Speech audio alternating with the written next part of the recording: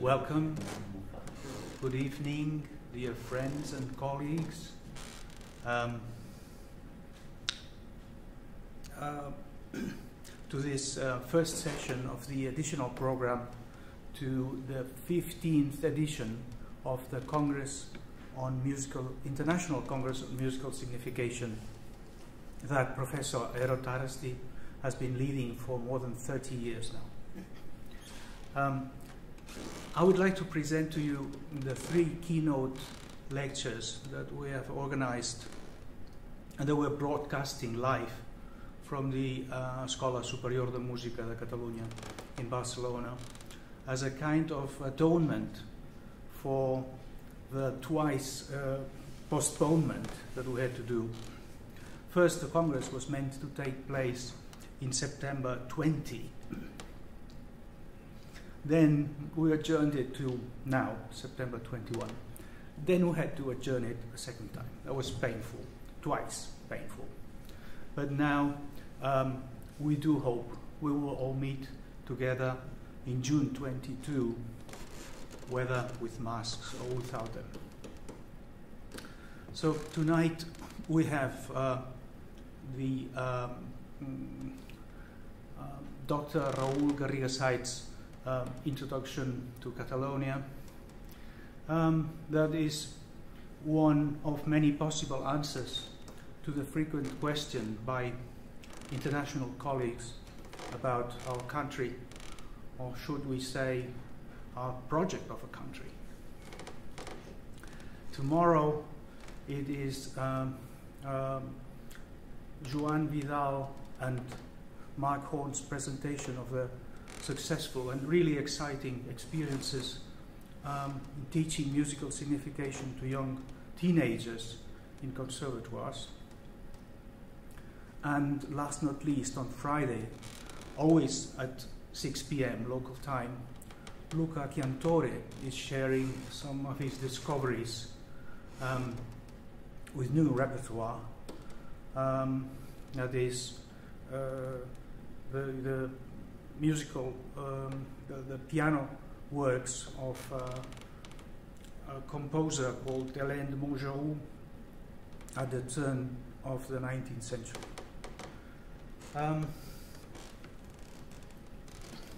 I want to thank first the Escola Superior de Música de Catalunya and its General Director, Núria Sampere, who's been supportive all the time to these activities.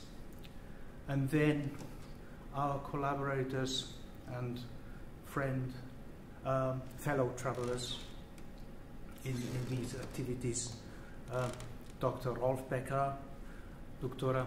Melissa Mercadal,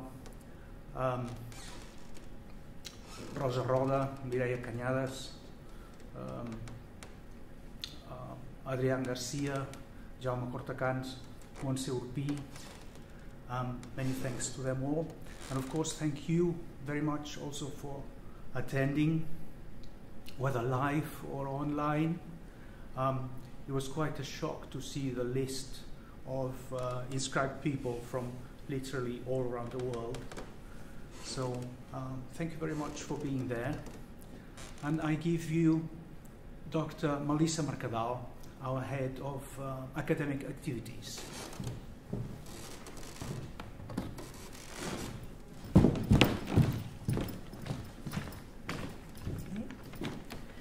Thank you, Joan. Thank you, Dr. Grimal, for the organization of these 3 lectures, very special lectures. And it's an honor for me to introduce the speaker, the presenter of this evening lecture, Dr. Raül Garrigasait, who is a writer and hellenist. In his essays, he has explored topics such as cosmopolitanism, Santiago Rossinyol, and the arrival of modernity in Catalonia, the relationship between Greco-Latin classics and power and the dangers and potentialities of anger. His novel, Els Estranys, from 2017, translated into English as The Others, was awarded some of the most important prizes in Catalan literature.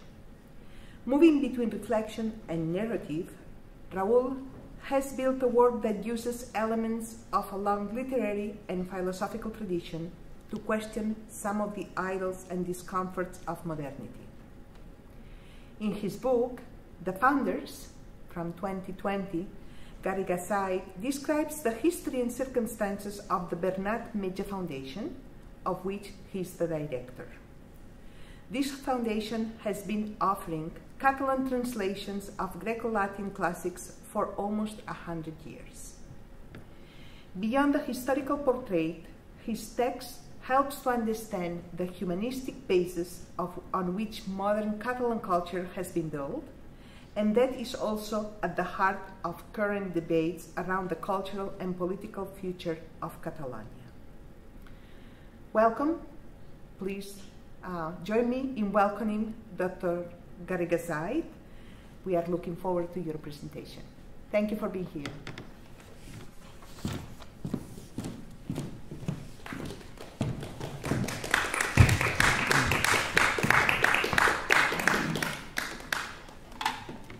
Thank you very much, Melissa.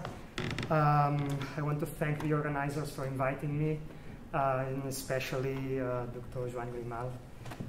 Well, I've been assigned a difficult, perhaps impossible task. Explain what Catalonia is in 50 minutes to an audience composed of people from many different countries. It's a difficult task not merely because of the time constraint. Is it actually possible to define a piece of land, a linguistic community, a culture, a nation? And can one really hope to find within all of this a coherence that has not only lasted over time, but also remained rooted in the geography? These aren't questions that can be simplified or answered flippantly. In order to understand reality, we must first classify it. But we are condemned to always omit important elements. Standing before you today, then, I have no option but to present a drastic selection. I'll do so by concentrating on 3 or 4 figures and the one specific sensibility that unites them, a sensibility that, in my opinion, is still relevant to our day and age. By the way, I have to say that there's an official title, Catalonia, an introduction, and there's an unofficial title, which is Elevation and Rootedness, Notes on a Catalan Mentality.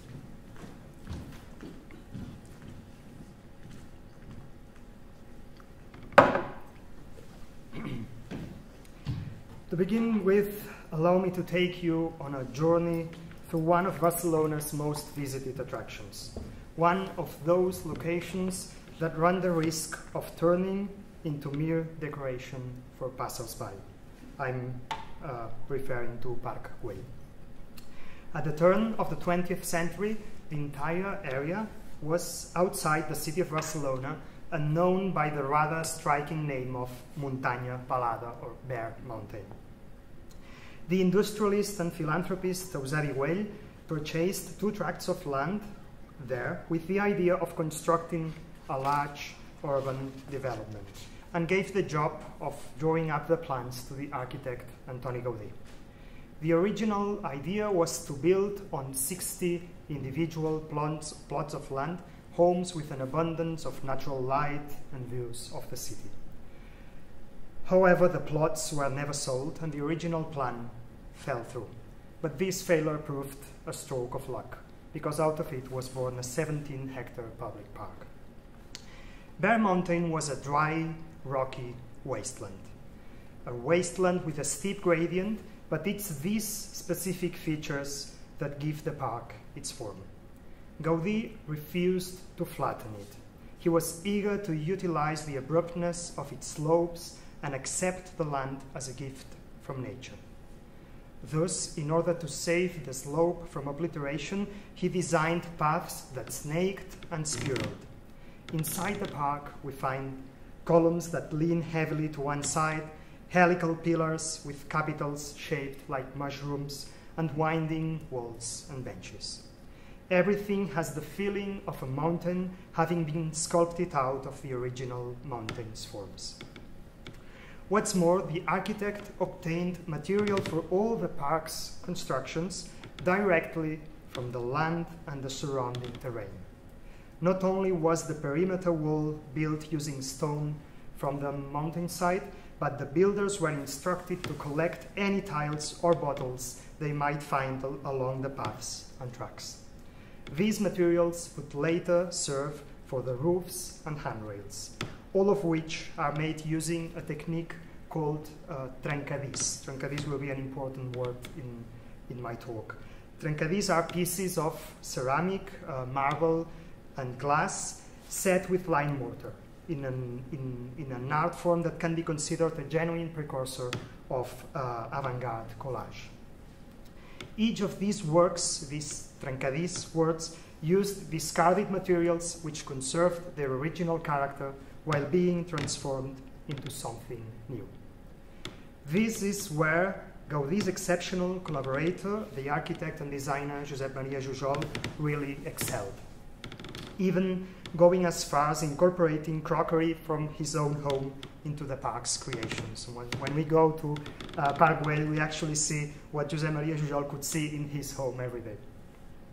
Despite being formed by scraps of waste material, trencadís is successful in creating a bright, luminous beauty, and one could even talk of a philosophy of trencadís that consists in taking the loveliest, most scorned objects from your immediate surroundings, bottles, ceramic, tiles, and regarding them with enough charity to transform them into something beautiful and of service.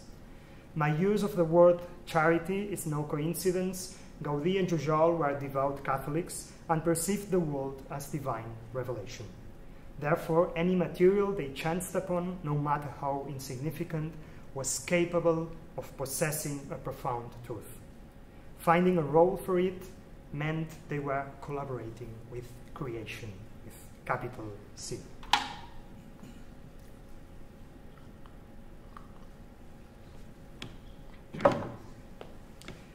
Entering Park Güell, we're immediately greeted by two cottage-style houses. The one to our left has a tall tower culminating in a Greek cross, while the one to our right is crowned by an Amanita muscaria, a hallucinogenic mushroom with a long tradition in European folklore, which naturally includes Catalonia, a country with a long-standing passion for mushrooms. Thus, flanked by Christian redemption and earthly hallucination, we enter Gaudí's world. First, we come to a monumental stairway, a tondo with the 4 blood-soaked bars of the Catalan coat of arms and a snake's head. Slightly further up is another reptile, a dragon, or lizard perhaps, staring us down while it clutches the handrails as if defending the site. At the very top of the stairs, we enter a hypostyle chamber with 86 Doric columns, and continuing our ascent, we arrive at a large square bordered by one continuous undulating bench made of trencadís, the delightful result of Jujol's extraordinary vision. Gaudí christened this vast area as the Greek theatre and positioned it at the foot of the slope, as was customary with the orchestra or scenic space in ancient theatres. Keeping in mind that the Greek word theatron means a place for contemplation, the square also offers magnificent views of Barcelona, framed by the cross and the psychotropic mushroom. As I've already mentioned, Bear Mountain didn't contain a drop of water. Gaudí solved this with a small architectural masterpiece. Rather than cementing the square, he would allow the water to filter through the ground.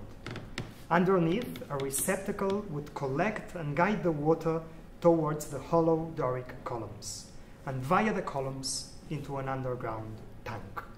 When the tank was full, the water would pour out of 2 overflow channels, the mouths of the dragon and the snake that guard the splendid stairway. It's not difficult to sense the site's dense symbolism. Ancient mythology abounds with dragons defending fountains, the most famous being the dragon at Delphi in Greece. The guardian of water slayed by the god Apollo so he could establish his oracle there. Just as with Parguel, the temple of Delphi had a theatre, Doric columns, and was built on sloping terrain, in this case at the foot of Mount Parnassus. The story goes that Apollo's high priestess would sit on a tripod in order to enter into a trance, which is why at the very top of the sweeping Parguel stairway we find a strange three-legged figure made of trencadis, a kind of tripod. Near to the temple of Apollo in Delphi, one could contemplate a stone known as omphalos, the navel of the world. With direct allusions to Delphi, Gaudí was sending a daring message, an idea formed in equal measure by creative energy and hallucination. Here, at this exact point of the primordial Montaña Palada, this was Gaudí's message, here is the center of the world, in the same way as Delphi was the center of the world in ancient Greece.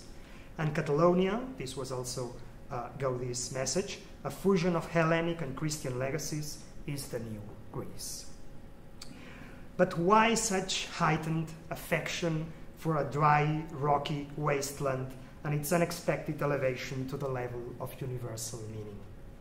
Up to a point, these were the two fundamental concepts of Catalan modernity between the years 1868 to 1939.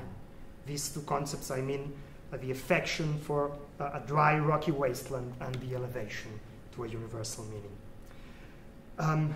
To understand them, it's worth focusing on two specific phenomena: the fascination with the notion of Greece and the linguistic reality experienced by Catalans.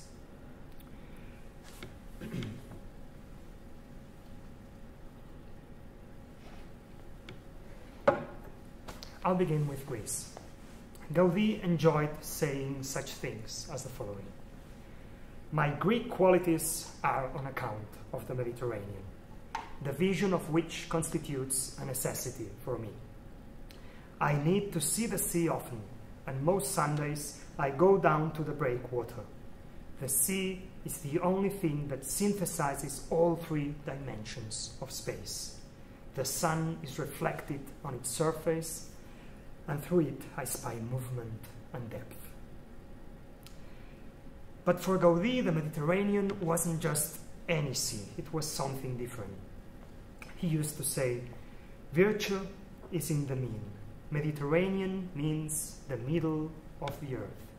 Its shorelines, with the light at 45 degrees, the angle that best outlines bodies and exhibits their forms, is the place where all great artistic cultures have flourished for the very reason that the balance of light in the Mediterranean establishes the definitive vision of things within which all authentic art must reside.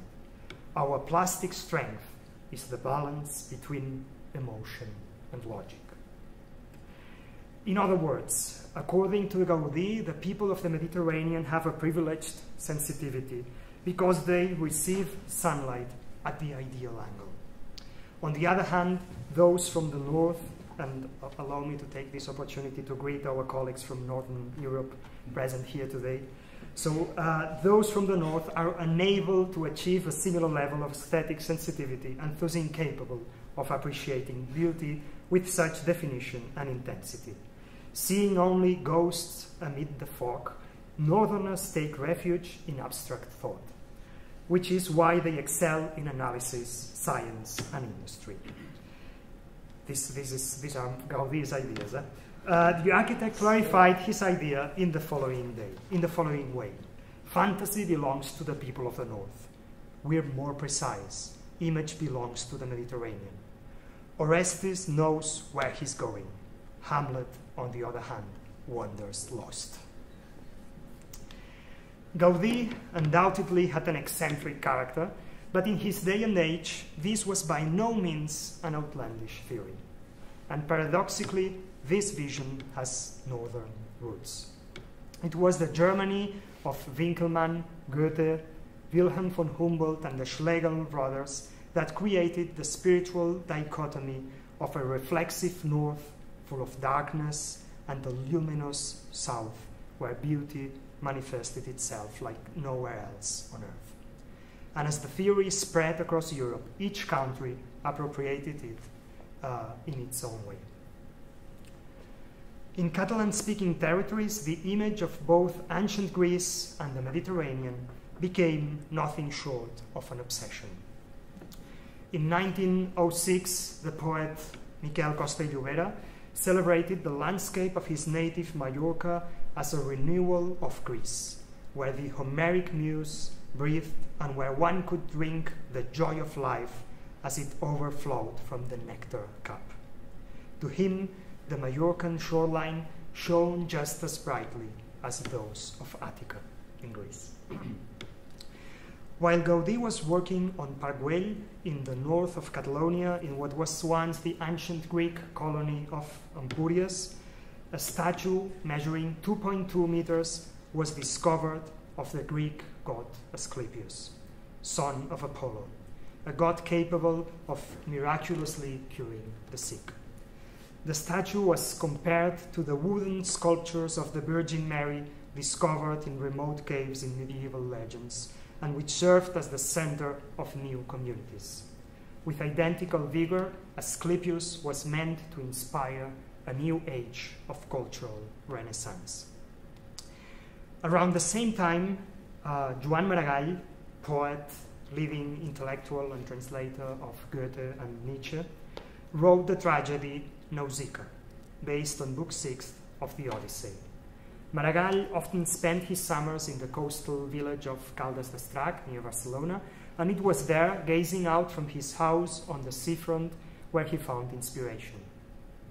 He wrote, "My poem seems to need this view, this color, this sound of the same sea that swayed Ulysses' boat and which surrounded those heavenly islands." It's possible to find similar appropriations of Greece's symbolic capital in all Western cultures, but it's crucial to read each manifestation within its own particular context. In Catalan-speaking territories, the link to Greece satisfied a burning necessity. When intellectuals at the turn of the 20th century looked back, they saw a desert. They saw Catalonia as having been reduced over subsequent centuries to the status of an unambitious, powerless province, existing on the margins of great European culture. Within the hierarchy of modernity, a country without power was strictly local, turned towards the past, without the muscle or means to contribute anything to the world. And this was precisely the decadence that Gaudí and his contemporaries were anxious to reject. Around 1800, the German Wilhelm von Humboldt described Greece as having gone from the most particular culture in human history to the most universal. What Greece demonstrated was that by developing local traditions, a message could be sent to the whole of humanity. And this was the deep underlying meaning of the Hellenic imagery we find in the Catalonia of 100 years ago. Greece set an example of anti-provincialism and offered a universal perspective, thus providing Catalonia with the opportunity to recover a voice capable of conversing with Europe and the world as an equal.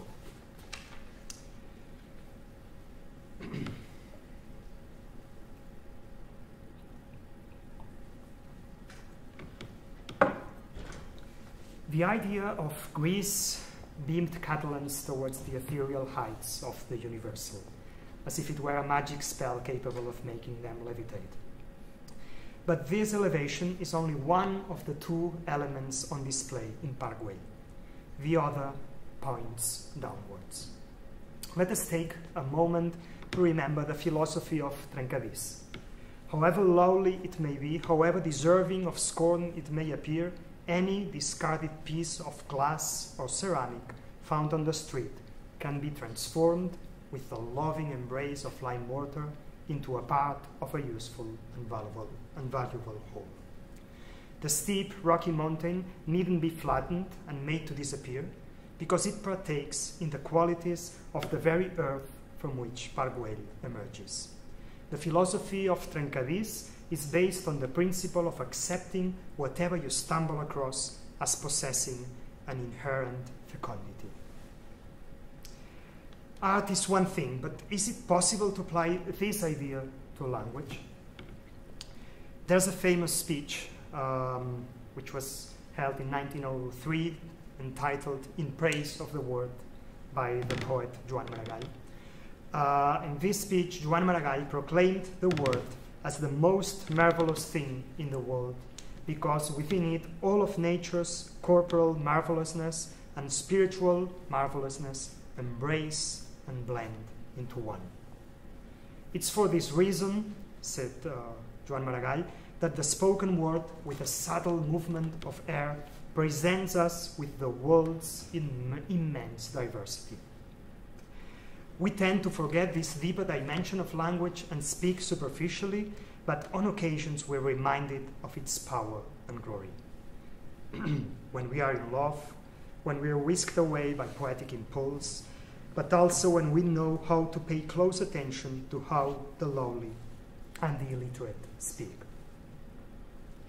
With devotion, Maragall evokes the spontaneous phrases spoken by a Pyrenean shepherd, by a Provençal girl, or a group of Cantabrian sailors. They might seem banal, but in their purity they had an epiphanic power. For the poet, the words that make the universe reverberate aren't the result of calculations and forethought, rather a marvelous gift handed to us. This gift manifests itself mysteriously away from power, outside of the classroom, and on the margins of dictionaries and grammar. To see it, one must possess the same receptive attitude that forms the basis of Trencadís. Anything, however modest, can be regarded with wonder. It's highly significant that the three examples of authentic speech given by Maragall, the shepherd, the girl, the sailors, are in Catalan, Provençal, and Castilian. The poet perceives universality as a blossoming of plurality, saying the one true universal expression will necessarily be as diverse as the diversity of nations and their people. Maragall proposes an understanding of human diversity that goes far beyond borders and the disciplinary codifying of nation-states of his day, including Spain. But this perception was necessarily born out of a specific historical context. When Joan Maragall gave this speech, Catalan wasn't only the most commonly heard language on the street and the vehicle of both traditional and modern intellectual culture, but the language that impregnated daily life in Catalan-speaking territories, from French-ruled northern Catalonia all the way to Valencia in the south, from the Balearic Islands to the eastern strip of Aragon. Nevertheless, there was one very specific space that remained strictly off limits. Anything that was official or related either directly or indirectly to the state excluded Catalan, and the obligatory language was Spanish in the south and French in the north. Gaudí, for one, had first experience of this. He was held in a cell for insisting on speaking Catalan to a policeman. With Catalan excluded from schools and other public institutions, for Maragall's generation, the language of official rhetoric, bureaucrats, and the military was Castilian. When the poet described the word as a sacred thing and explained the importance of avoiding the sacrilege of the unnatural word, he was taking an unequivocal political and aesthetic position. In addition to placing his faith in genuine forms of expression, he was rejecting the standardizing policies of all states. During this period, Maragall used poetry to celebrate legendary popular figures reinterpreted through a romantic lens, such as, for instance, Counter Now and Outlaw Serrallonga. Sons of the Catalan interior, they were impetuous carnal men marked by the conflict between desire and sin, individuals that broke through the limits and faced down the law. They reflected the very image the poet wanted to present of his compatriots at the turn of the century. Inside every Catalan was an anarchist, and the essence of the Catalan soul was liberty, according to Maragall. Indeed, Maragall's Serrallonga, this outlaw, proudly affirms the following: I have walked the world to my own delight. I have done what pleased me, every instant free, bending to no law, no king, no thing. In Maragall's idiom, each of these characters is an earthly figure, a son of the earth, a son of the terra, Catalan. It's worth pausing here to consider the meaning of this very specific word. As in other Romance languages, the Catalan word terra can be translated into English in numerous ways: earth, land, soil, country, ground, floor.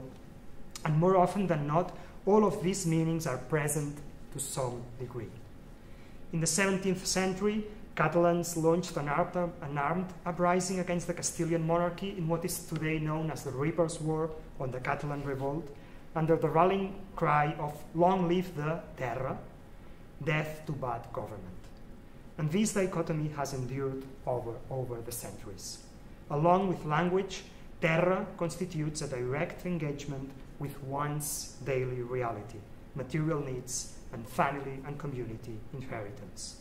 It's a plot of soil that can be worked, or a stretch of land that can be contemplated. It's the landscape of pine, oak, and gorse you'll see if you have the opportunity to travel in Catalonia, but it's also the same bare, arid land that Gaudí transformed into the navel of the world. Bad government is nothing less than the political structures built in disregard of the terra, and for this reason considered foreign or threatening. When Maragall asks himself and us men, what are we if not an exalted terra, he's pointing towards this very notion I've just explained. Genuine culture is never an artificial invention by official power, but a reality that's born organically, a fusion of language and land capable of identifying the most elevated beauty in the humblest of elements, such as Gaudí with his trencadís. This concept enables Maragall to transfigure a weakness. After military defeat in 1714, Catalans lost all independent political institutions, and for years theirs was a provincial existence without a culture of power. Therefore, Maragall transforms necessity into virtue by locating within his unfavorable historical context the chance to extol spiritual freedom.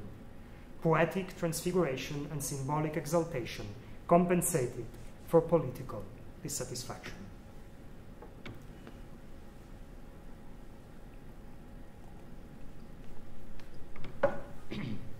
Joan Maragall personifies the changes and contradictions of his day like few other intellectuals of his time. In spite of the rousing mythology of all those coarse free spirits born from the land, he was a respectable father of 13 who lived in the comfortable uptown neighborhood of Sant Gervasi and wrote for the bourgeois press. Violent storms may have thundered within the soul of the translator of Friedrich Nietzsche, but externally, at least, his was a serene life.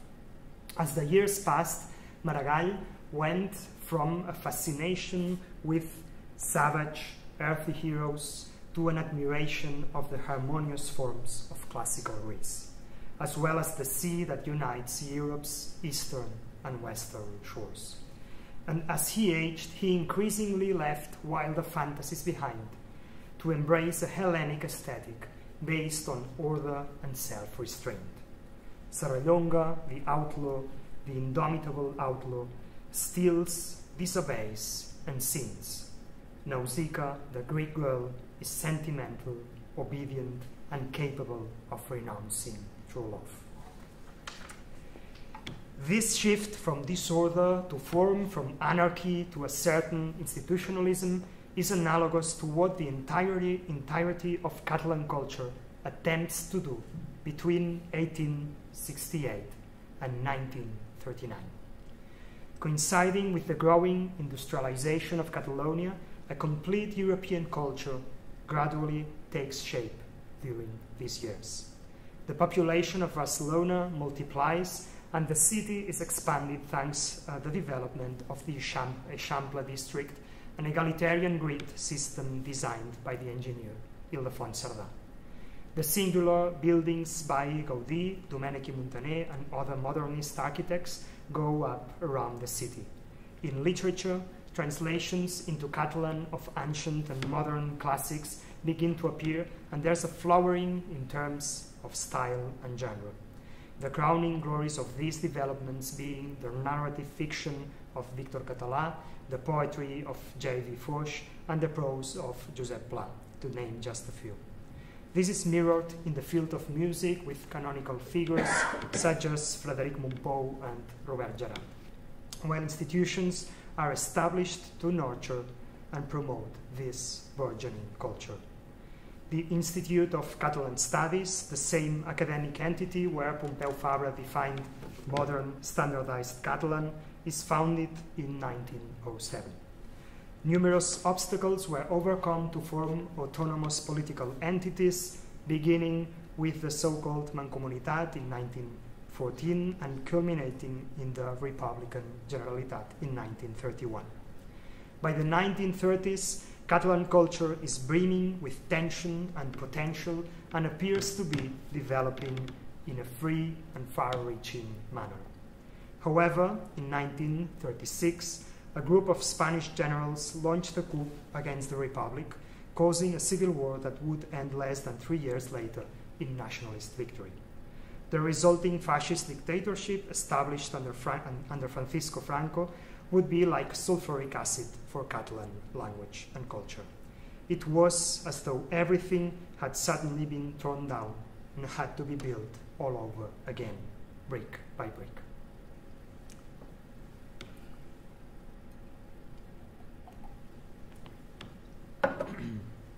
But allow me to take a step backwards and focus on the composer, Frederic Mompou. Grandson of a bell founder and raised amid the din of industrial Barcelona, Mompou often stated that what most interested him wasn't the timbre of each note played, but the precise sonorities between the notes. For him, composing meant sitting at the piano and searching for resonances, unconventional harmonies, and impressions that lasted long in the ear as something more than a succession of musical vibrations. My hands are my music, he would say. His wasn't a frenetic fight to extract sounds from his instrument like that of an engineer extracting raw materials from nature, only to reduce them to quantifiable energy. More than the imposition of his own will, Mompou tended to regard music as a miracle that presented itself freely. He would often tell the story of how one day, while entertaining the guitarist Miquel Llobet in his Paris apartment, he heard a few peculiar notes from under his own left hand. He made a mental note of them and later turned them into the central theme of his prelude number 6, Pour la main gauche, for the left hand. In an article published in January 1930, Mompou confessed his inability to subject himself to the regime of the rules of composition, and openly admitted that he didn't have an inner ear and that he wasn't interested in developing one. My intention, he wrote, has always been to create sonorities that even the most sophisticated inner ear would struggle to detect. For that reason, he never conceived his work beforehand in his mind. He wrote, "My sensibility is a receiver antenna that dismantles elements, leaving them reduced to nothing. I write like a medium. I make music which, as it forms, guides me until it's the very music itself that decides upon the title. I don't create music, but rather music creates me. Mumpo presented himself as a sensitive and outward-looking musician, a primitivist desirous of arriving at an ideal model, just like the painters who sought the same in African sculpture, a lover of clarity and conciseness, and an admirer of Maurice Ravel and Stravinsky. He ended the article with a reflection on the origins of music. It's impossible to compose a sincere piece of music without it bearing the mark of its origin. That didn't lead him to composing simple harmonizations of popular songs, and it was precisely this form of decorative folklore that had to be combated, according to his view. This isn't the way to make Catalan music, he affirmed. A Catalan composition worthy of being classified as universal music will be born in our terra and of our terra. Of course, Mumpo did put music to a large number of traditional Catalan songs, but that wasn't the point. The point was to compose music that obtained universal status precisely because of its intense relationship with its native culture. In other words, universality, unrootedness, Greece, and the bare mountain.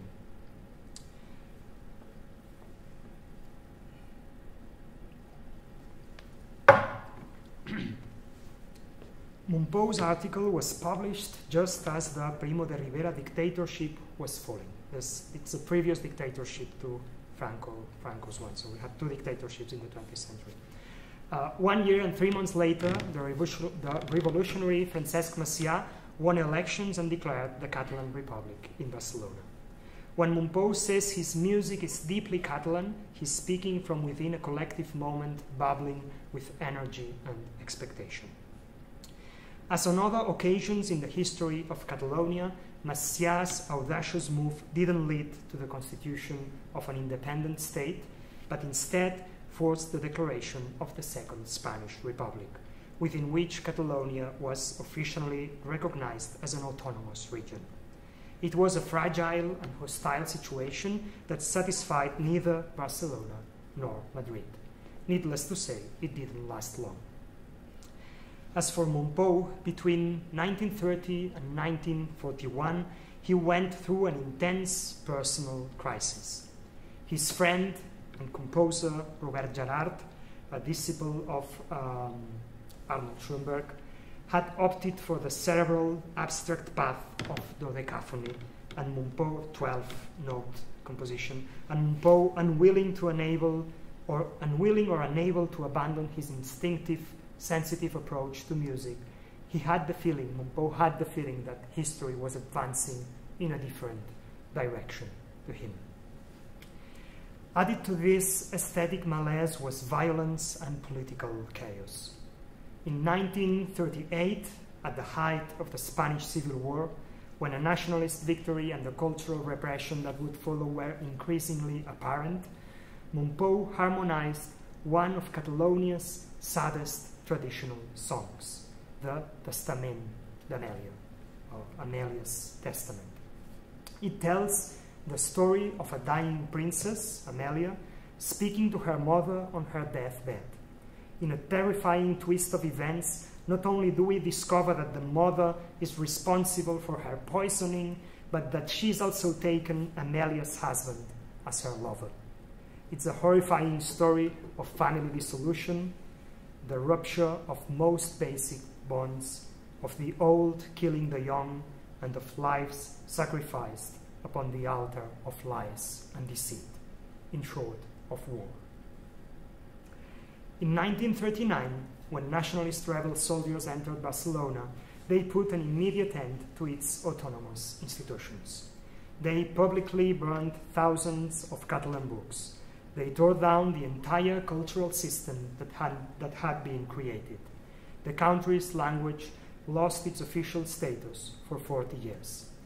Whereas before the war there was a flourishing public world of newspapers, publishing houses, and all manner of cultural events, in its aftermath this structure was uprooted and an era of forced cultural assimilation and linguistic substitution began. Upon the ruins, the regime promoted a new culture, in Castilian, with the collaboration of Catalans who preferred peace to liberty. 40 years of Francoist hegemony silenced or reinterpreted a large part of the preceding period's accomplishments. This explains why, even today, many people are ignorant of the relationship that Gaudí, Moupeau, Miró, or Dalí had with their context, and subsequently of the precise, palpable meaning behind their work. It's a frank reminder of why, in Catalonia, liberating yourself from the Francoist legacy means reconnecting with the world from before the Civil War. In 1939, Catalan culture forked like never before. Hundreds of intellectuals went into exile. Some of the most important works of Catalan literature from the mid-20th century were written abroad, in France, in Switzerland, in Mexico, and often in a state of isolation and disconnection, as is the case with Mercè Rodorèda's novels and the short stories of Pere Calders. At this point, previous aspirations tied to the name of Greece seemed insignificant, a wounded fly squashed under the soldier's boot. But the Hellenic vision was still an attractive force, something that's clear in the life and work of the poet and humanist Carles Riba.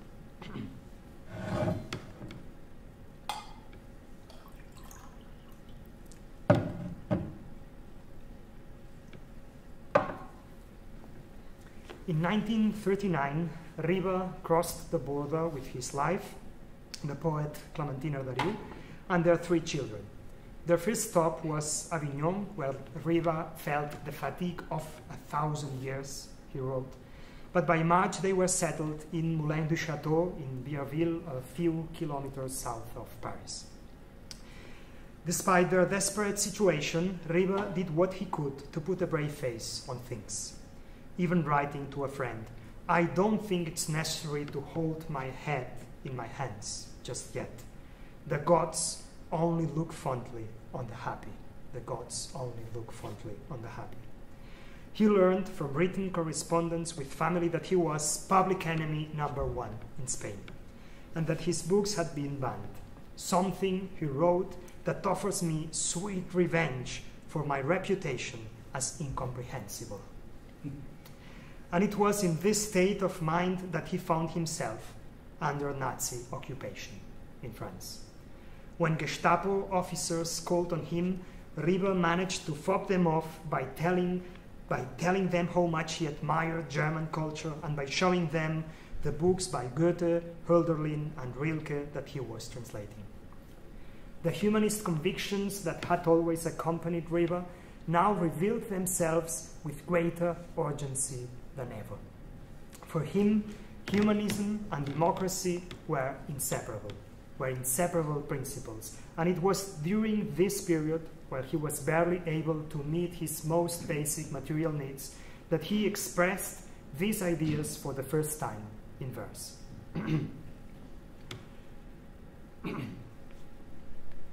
Sorry.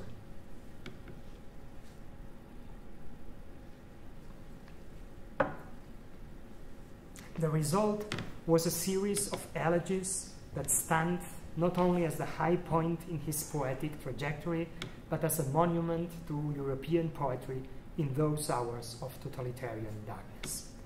Riba managed to get the verses to friends in Catalonia by signing his letters with a French name and writing them in French, posing as an old engineer or teacher from France. They were received by small faith groups made up of young dissidents that would then copy and circulate them clandestinely with considerable impact within the cultural resistance. "The homeland," he wrote to the young poet Rosa Lavaroni, "the homeland is a circle. Wide, narrow, it does not matter. is a circle where our word constitutes action, connecting with the echoes and the wonder of the unknown voices of the innumerable dead. It's a wonderful description of what a homeland is. A homeland is a circle where our word constitutes action, connecting with the echoes and the wonder of the unknown voices of the dead. The poems that form his book, Elegies de Vierville Elegies, elevated the conflict that Catalans had just experienced to the universal realm where the Greeks' struggle against the Persians was the first in a long succession of battles in the name of freedom. In the 9th elegy, the poet evokes the Battle of Salamis before addressing the Greeks directly and declaring himself as among the sons of your illustrious Salim. The Greeks had shown the world, Riva wrote, that freedom conquered in the impassioned search for what is true and what is just is the patrimony of humanity. And it was for this very reason that, born of the hope emanating from all exiles, the beaten shall become soldiers once again. The beaten shall become soldiers once more. It was a proud and defiant message that could only be formulated in exile, and when it reached occupied Catalonia, it caused shock waves. Meanwhile, Catalan culture was slowly rebuilding itself within an atmosphere of resistance and collaboration through clandestine publications, secret meetings in private homes, and by exploiting cracks in the censorship. Each individual artist searched for their own way to reconnect with their environment. Frédéric Mompou had yet to overcome his personal crisis. In 1941, he met the young pianist Carme Bravo, whose presence proved providential. One night, after an insipid concert at the Palau de la Música, they decided to take a stroll along the streets around the cathedral in the old town of Barcelona. As they approached the Gothic fountain in the courtyard to the Casa de la Diaca, a Gothic building, the bells chimed midnight.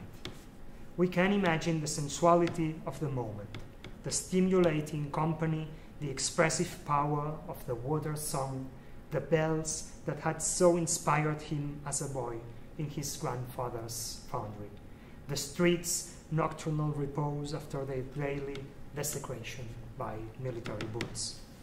All of that transmuted into a gentle, evocative music, and suddenly Mompou rediscovered the strength to creatively embrace his city once again.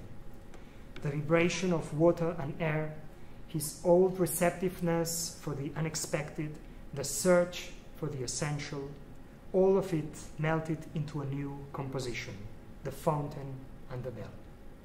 The piece signaled Mompou's creative rebirth, but we can also regard it as a collective revival.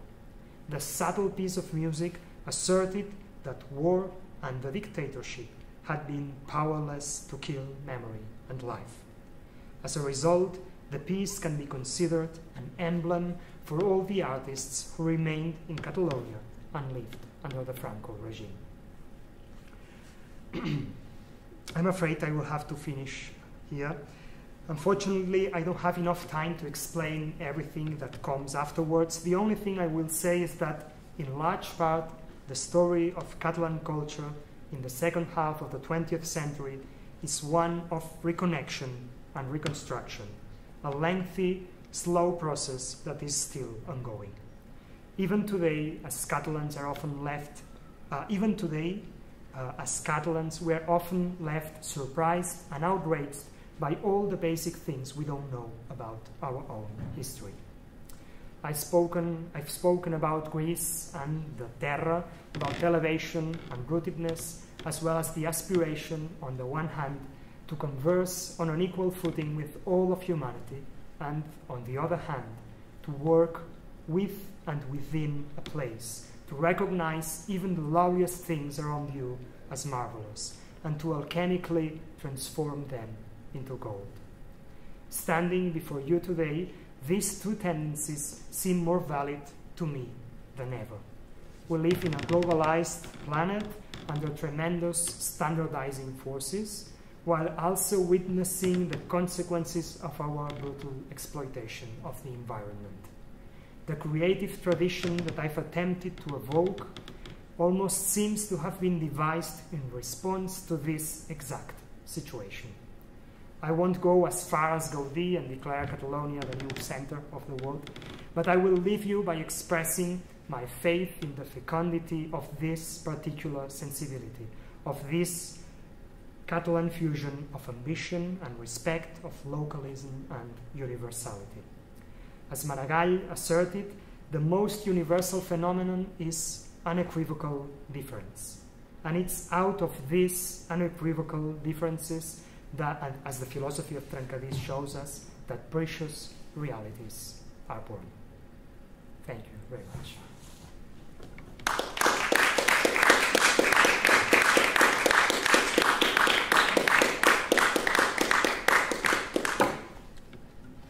I don't know if there are questions or commentaries or anything. No? Some greetings in the YouTube chat channel. So if there are no questions here from our live guests and listeners, I will thank you very, very much for this inspiring talk, for the many interesting and exciting ideas and links and connections to ancient Greece and to this contemporary project of Alani.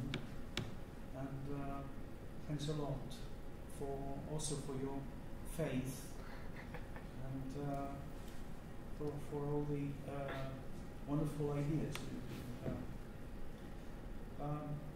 Yes, I have here some clapping hands. Okay. So thank you very much. So thank you for inviting me. It was a pleasure. So thank you. Thanks. Thank you.